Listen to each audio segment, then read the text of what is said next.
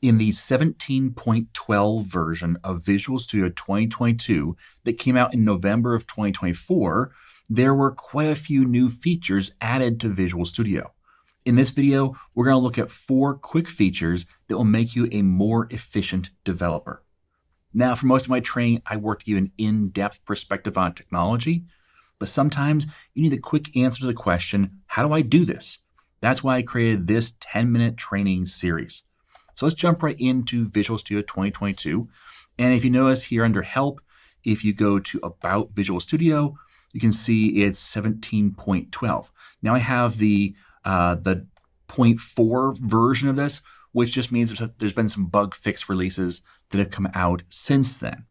So notice the overall version of Visual Studio is Visual Studio Community Edition, in my case, 2022, but then that has a version number. In this case, version number 17.12.4. Okay, so what I have here is a very simple application. And the first thing we're going to look at is looking at return values. So here I have this math.calculate. I pass in a number, and it gets back a result. Now, this is a very common thing to do in software development. And if you come over here, we see I have this crazy calculation that's right in the return.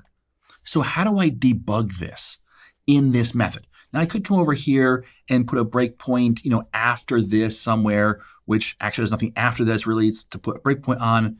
So I have to put some code here. Or what you've probably done in the past is said, well, let's do this. Let's say var output equals, and then return output. And then you can put your breakpoint right here and capture what that value is before it leaves the method.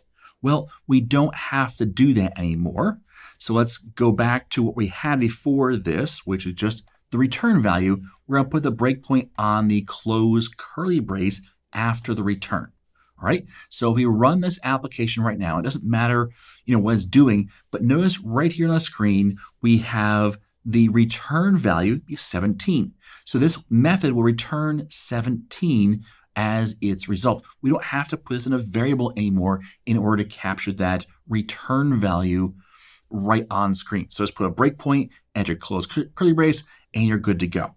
So that's the first thing, is to see a method's return values right away in debug mode. So you're in debugging, you put a breakpoint somewhere, you can see the return value if it's been calculated and returned. All right, next one up, we're going to actually bring in a different bit of source code. This is the suggestion site application. If you haven't seen, I have a whole course here on YouTube building the suggestion site app. And this code is from that at a certain point in time. It's not the latest version of it, but it's at a certain point in time. And the big deal here is that it's in source control on GitHub. Now, it's not available to you on GitHub. That's only for people who actually paid for the course, but you can watch along and build it yourself. But the key here is it's on GitHub, which means that if I were to be working with my coworkers and say, hey, I want to point out something specific in a specific file. Let's say I come down here into Pages and go to Suggestions. And this file is rather large. And I might say, hey, on the suggestions on this line, they may say, well, what do you mean on that line? Well, I could say, well, it's actually the issue I'm spotting is right in this section right here. So I highlight that section. How do I share that with my coworkers? Well, I right click on it. I go to Git and I say copy GitHub permalink. If I copy that, let's just minimize this for a minute. And come over here, we'll put a breakpoint in our program.cs. I'm sorry, a comment. I'm going to paste this in. And it says long string, but if you notice, it starts off github.com, my repository section, my actual repo name, and then blob, and it has the long string, and that has the pages, the location. And then right here, it says, here's the lines of code this is going to. Now, if we come over here, I'm going to paste and go to that section. If you notice, it went right to the section. Look at line 297 to 304. It highlighted that. Might not be a great contrast on your screen, but it highlighted this method and put our cursor right at the beginning of it. So I can actually start making, making a new issue from this. I can, view the git blame, I can actually do work on this bit of code. So that's the second thing, is copy a git link right to a specific file in your repository and then be able to share that. So that's number 2. Now, let's say I am back in my my suggestion app, and I say, you know what? I'm going to use a model on maybe I'm working on the front end. This is a totally separate back end project, or whatever.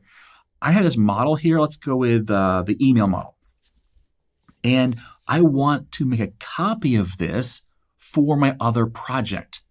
Whether it's one's front end, one's back end, or they're just similar enough that I want to make a copy of it rather than trying to link to a shared project or something like that. So I want to copy from this project to a different instance of Visual Studio. Not a problem. Right-click on the email model, say copy. Let's minimize this. I'm back in program.cs. We can get rid of line 8 here. I'm back in program.cs. I'm going to right-click on my project or whatever folder I want. I'm going to right-click and I'm going to say paste. Now I have my email model in this Visual Studio. I didn't have to go and find the physical file or view it in File Explorer and copy that file and bring it over. It's very easy now to copy from one instance of Visual Studio to another. Now note, the namespace is still the original namespace, no problem. You can just right-click here and say Quick Actions Refactoring, and say we want to change the namespace to match the folder structure. And now it's updated to use VS Update Demo namespace because that's where it lives.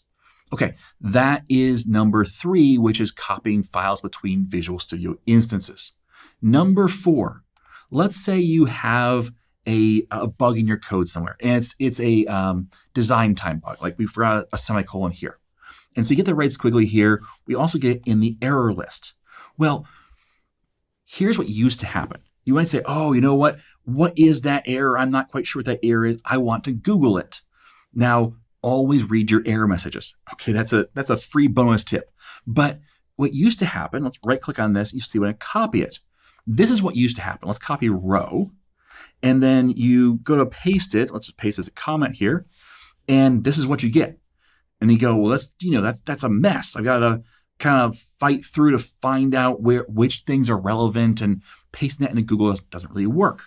Well, that's changed now. Go to the error list and just say copy instead of copy row. So the default now is copy. We hit copy. Look what's going to give us for our value. Syntax error. And that was what was expected. Now it's interesting that it says comma expected instead of semicolon expected. That's interesting. I guess they think that that's what we're expecting, which is not right. But in any event, what it's giving us is just the description when we make a copy. So now we can paste this directly into Google or ChatGPT, or we can actually talk directly to GitHub Copilot here, but we can use just the error description, not all the extra stuff that isn't really relevant. For example, which file it's located in, which project it's located in, which line number it's on. These don't matter to people on Stack Overflow or people in Google, because that's just red herring information. It's specific to your project. What really you want to know is this description right here, maybe the code, but mostly just the description that says exactly what the error is. So that is how to copy the error description from the error list, not the entire thing, which makes it much faster to look up your errors. So that's the 4 things that have been improved, 4 of many, but 4 things have been improved in Visual Studio since November of 2024. So you can see method return values. You can copy a Git link from a specific line of code or section of code. You can copy files between VS instances, and you can copy the error description only when you're copying an error. All right, thanks for watching. And as always, I am Tim Corey.